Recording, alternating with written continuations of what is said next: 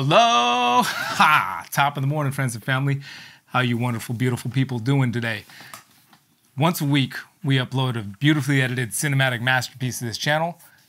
This video is uncut.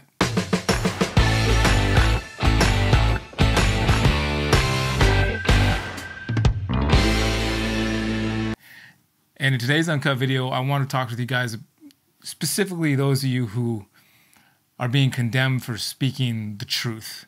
That's something I'd like to really talk to you about. Even if just one person benefits from hearing what I have to say today in this video, then it's good enough for me.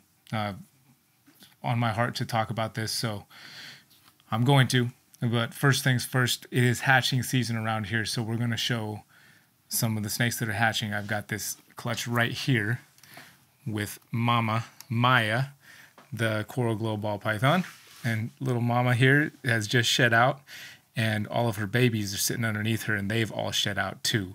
So I wanted to share that with you guys as it is. I mentioned hatching season here, and going to have lots of cool clutches. Actually, I've got another cool clutch right up there that's hatching right now that I think I'll pull down and we can take a look at as well. But Maya here is giving birth to some beautiful coral glow babies, and even some super coral glow because Dad was a coral glow pied.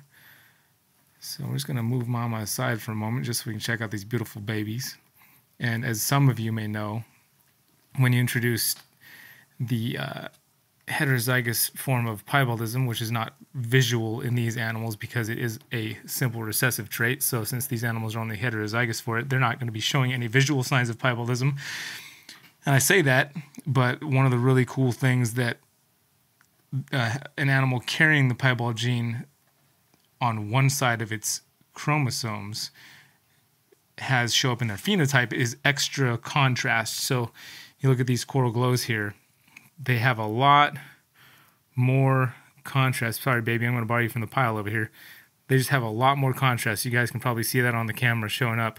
Just the contrast between the, the grayish, the lavender colors, and the yellow and orange that's popping in there. Just a lot more contrast than your standard coral glow animal would have. Just way more contrast, and that carries through it as an adult as well, which is pretty awesome. And then of course we've got the normals here, the wild type, which are also beautiful in their own right, carrying the het piebald, carrying that piebald trait.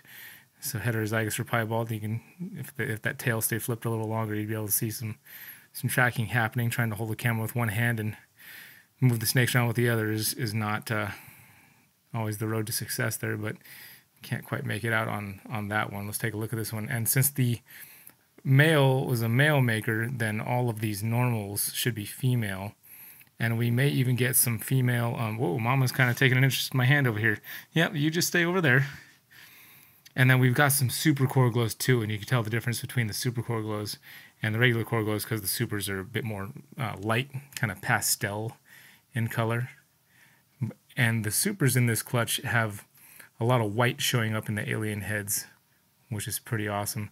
But also that extra contrast than you would see in a typical super coral glow ball python, as you can see here with this example, this particular animal right here. There's a lot more contrast than your average non-het piebald super coral glow would have. Just beautiful snakes, man. It's so fun to hatch out these snakes, and this added benefit of getting to watch all the snakes this season hatch out with their moms has just been a real cool blessing.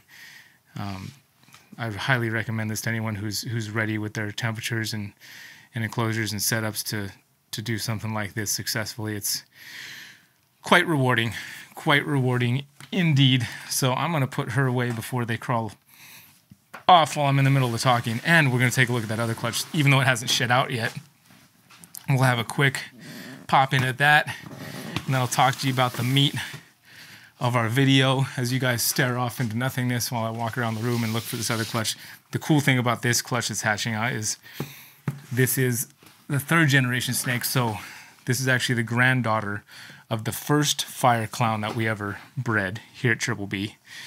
And so, yes, beautiful, beautiful fire clown right there. And her baby's underneath. She was paired with an orange dream spot nose clown male. So we'll go into more detail on this clutch. As you can see, the shininess there. They still have their egg skin on and have not had their first shed yet. But it's such a cool thing to hatch out a clutch of just clowns. And it looks like we got a good variety between some fire clowns, maybe some fire spot nose, just regular clown, maybe just some orange dream clown, and maybe even some orange dream spot nose fire clowns. So beautiful clutch. I'm excited to share this one with you guys once they shed out, but I'm going to get this one put away too, not with one hand because that would be a disaster.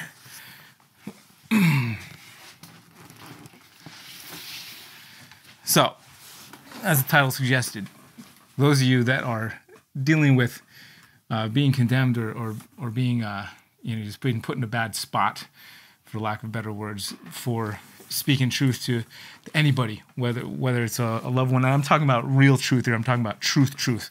I'm not talking about all this subjective truth you hear about today. I'm not talking about your own personal truths. I'm talking about just speaking the real truth to anybody about anything, but more particularly, especially to people you care about.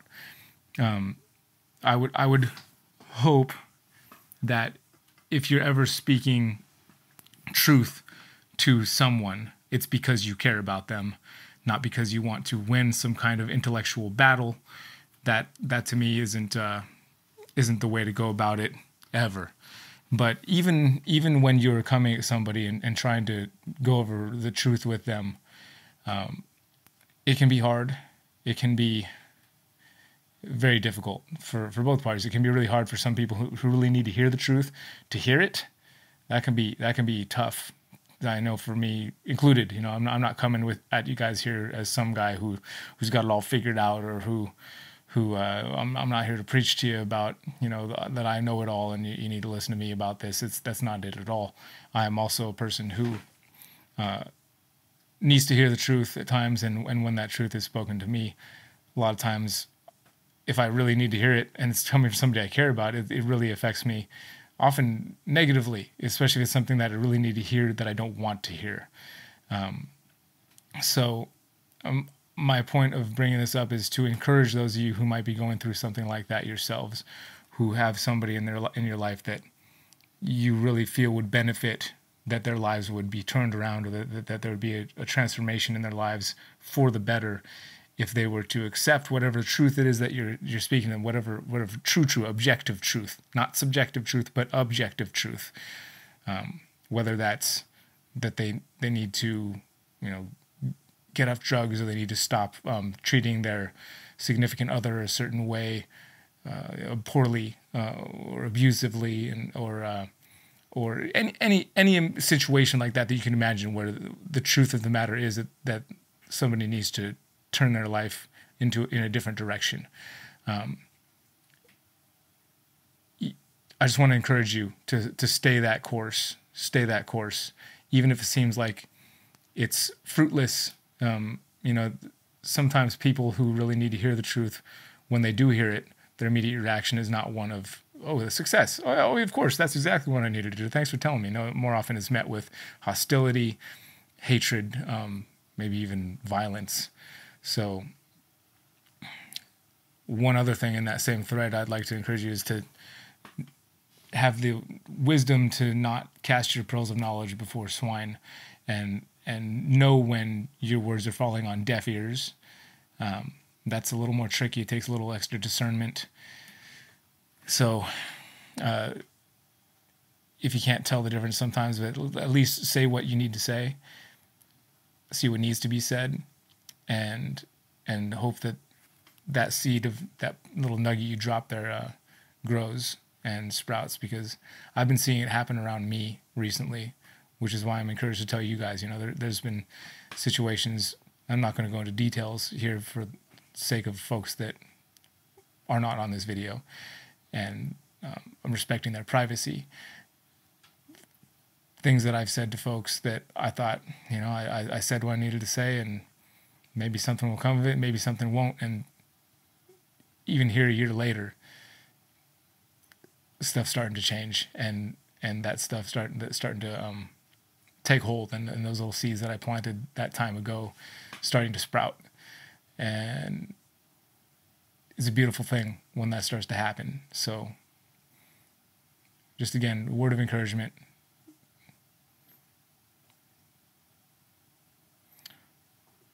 Don't be discouraged from telling the truth